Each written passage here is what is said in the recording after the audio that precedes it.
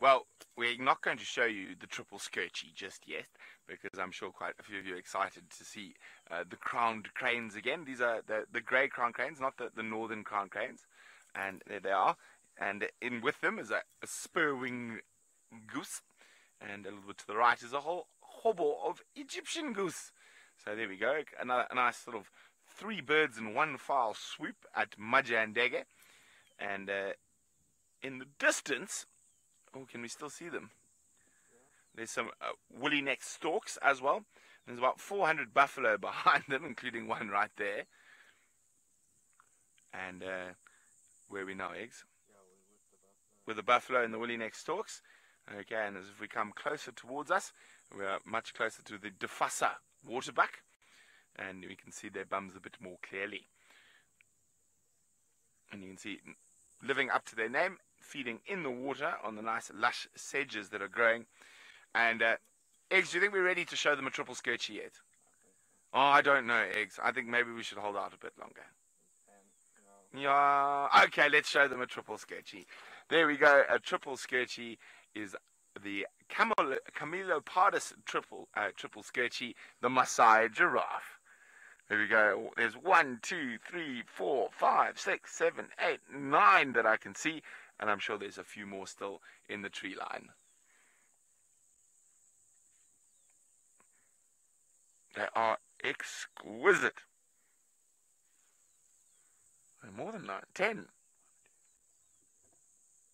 10 that I can see. So isn't this absolutely splendid? So from sitting in this one spot, we've got triple skirchies. We've got 2 herds of buffalo on either side of us. We've got probably, there must be about 25 waterback crown cranes, and I'm trying to see, those Tommies should be around here quite close. So let's go see if we can find those Thompson's gazelles. They should be about a minute away, and we can probably see if there's any more birds at the other section of WildEarthTV. Living up to its name, Water of the Birds.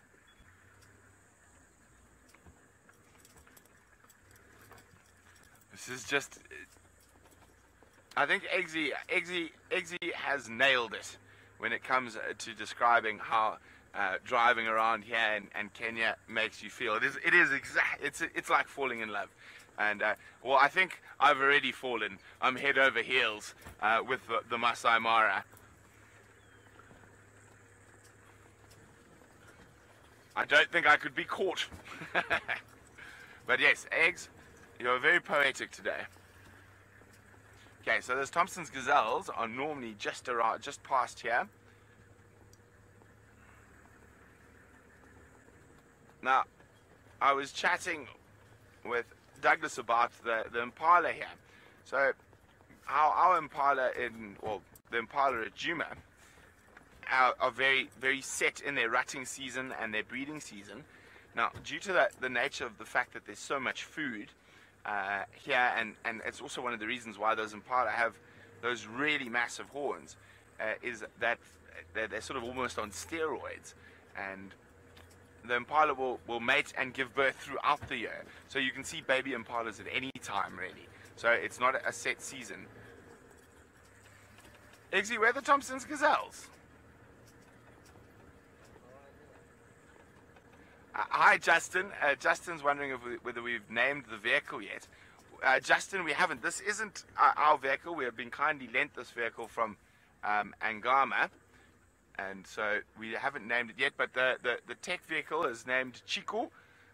Oh, there's a great white egret. You see it? And we haven't.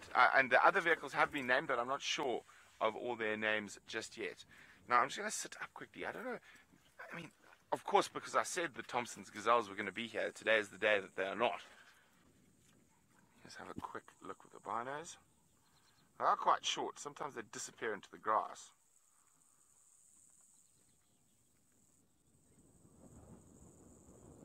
Oh dear, where have the Tommies gone? Now, I came here particularly to look for Thompson's gazelle and ostrich, both of which are proving to be a little bit scarce. Well, really important to use your binos out here. Now, a lot of the stuff we spot is through binos.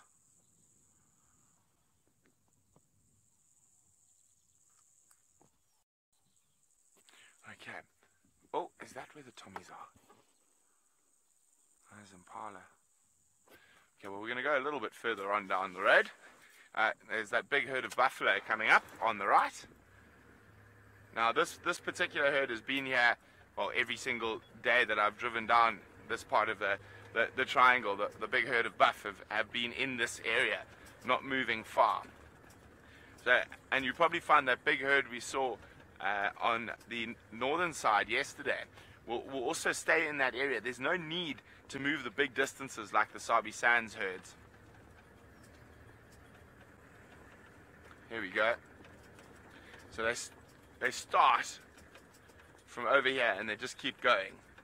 So I'm going to just drive opposite them. Look at that, isn't that amazing? It must be about 400 or so. And they've been almost completely stationary in this area for a couple of days. Lots of grass. So I'm just going to switch off and give you a lovely vista filled with buffaloes.